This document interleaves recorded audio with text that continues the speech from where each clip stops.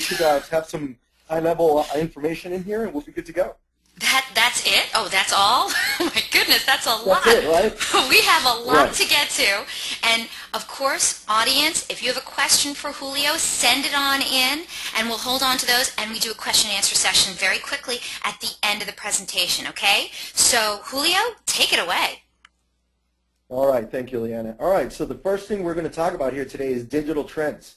What is happening in the digital that we need to account for in order for us to properly optimize our budgets, properly go after the influence that so much of us talk about, and so forth. So regarding digital trends, this is a slide that I've been having with me now for about a year now, and basically shows how much search has grown over the past 6 years.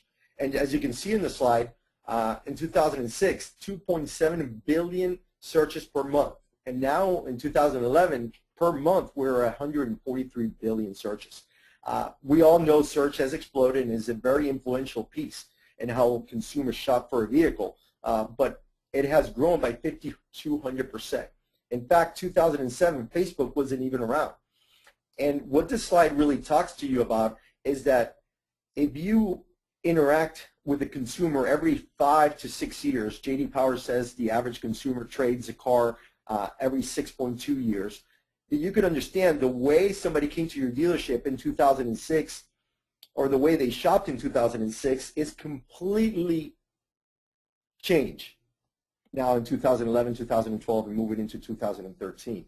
So we need to account that, or we need to understand that the processes and procedures on how we answer leads, how do we manage our budgets in regard to advertising,